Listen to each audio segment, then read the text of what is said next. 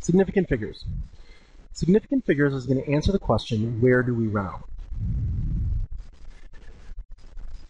To figure out if a number is significant, we're going to use a couple rules. The first one is that the numbers 1 through 9, the real numbers, are always significant.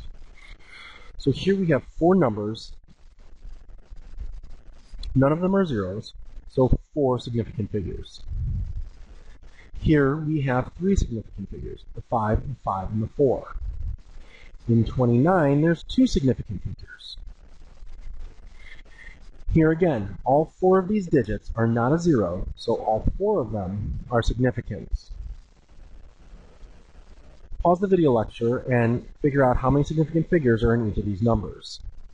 You should have gotten 5, 3, and 6. So now what about zeros? Our first type of zero is a leading zero. Leading zeros are never significant. So if we take a number like 0.0025, well, all of these zeros are in front of the first non-zero number, so they are not significant. There are 2 significant figures here.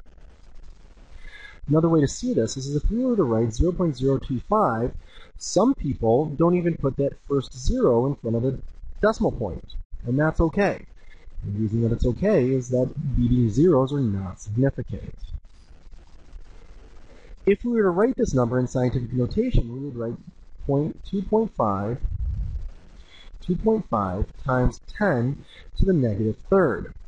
Notice we didn't write any of those zeros because they're not significant. Leading zeros are never significant. Our second type of zero is a captive zero. Our captive zeros are zeros that are between 2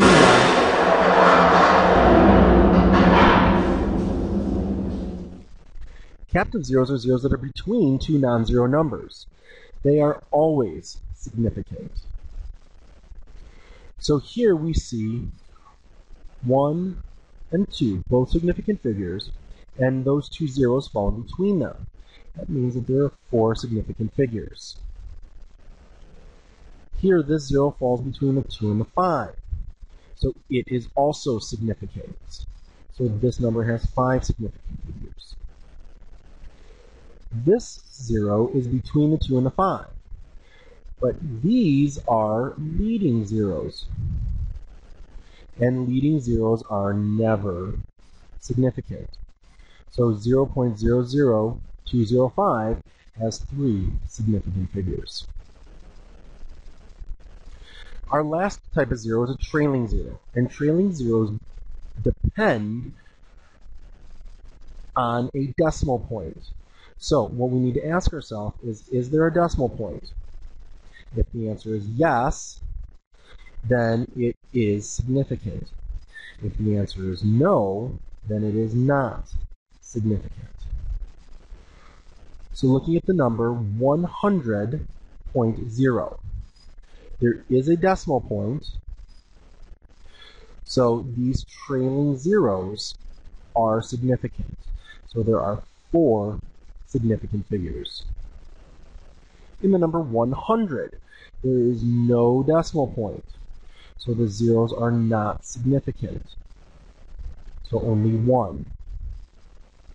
If we have a number 100 point, there is a decimal point, so all these numbers, all 3 of them, are significant. What do you think about the number 2,500? If you said 2 significant figures, you'd be right.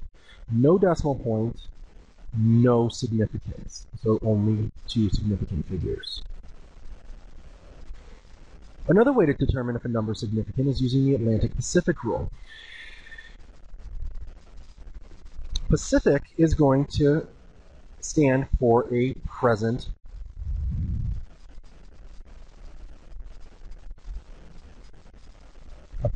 decimal point.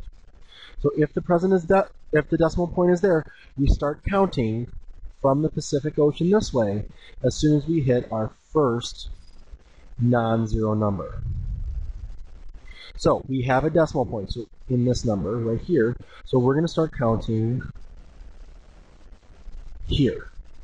So there are 3 significant figures, the 1, the 0, and the 5.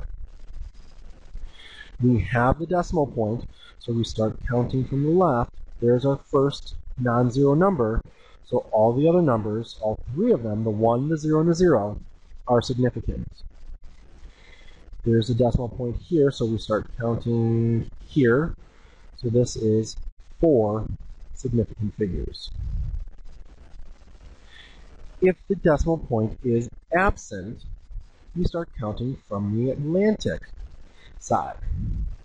So again, we start counting here, moving across from the first non-zero number. So in 12,500, there is no decimal point, so we start counting here. These zeros are not significant. So 12,500 has 3 significant figures. No decimal point in 10,026, so we start counting here. So 1, 2, 3, 4, 5. This number has 5 significant figures. Absent decimal point in 300, so we start counting here.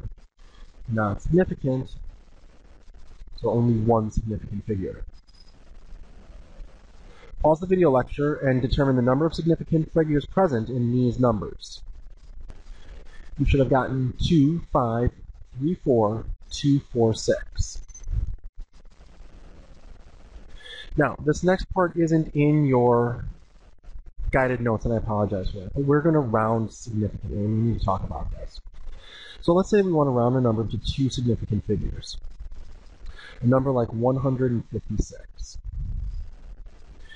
Well, the second significant figure is the 5, and we look to the right, and the 6 tells the 5 to become a 6, so 156 rounds to 160. Notice this is a trailing 0, so it is not significant. If we use the Atlantic Pacific rule, the decimal point is absent, so we start counting this way. And so we just count the 6 and the 1. Either way, 2 significant figures.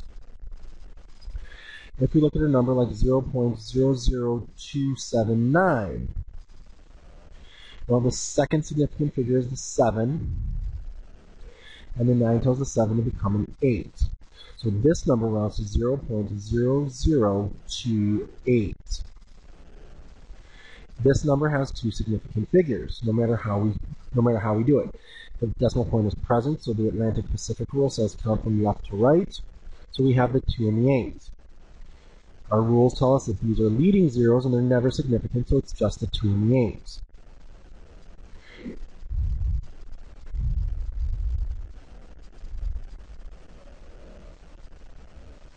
We can't put a 0 here for that 9. We can't put that 0 here, because if we did, the Atlantic Pacific rule would tell us to count that number. Our leading zeros are insignificant, but now this is a trailing 0, and there is a decimal point, so it would count. So we cannot add any of those extra zeros.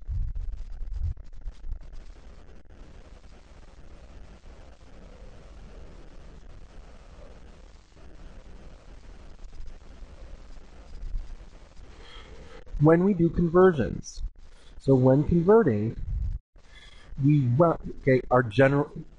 actual rules differ, but for our purposes, what we're going to do is we're going to round to the number of significant figures, round to the smallest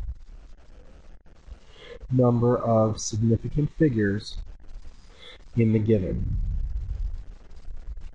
So, if we were converting something like 6.7 inches to centimeters, well, 1 inch is equal to 2.54 centimeters. And you're not going to be asked to remember that from memory. We're not going to ask you to remember that from memory. You'd be given that conversion factor. But when we take 6.7 times 2.54, we get 17.018 on our calculator. Now 6.7 has two significant figures, so our answer needs two significant figures. In this case, the 7 is the second significant figure. You look to the right, and the 0 tells us to keep a 7, so our reported answer would be 17 centimeters.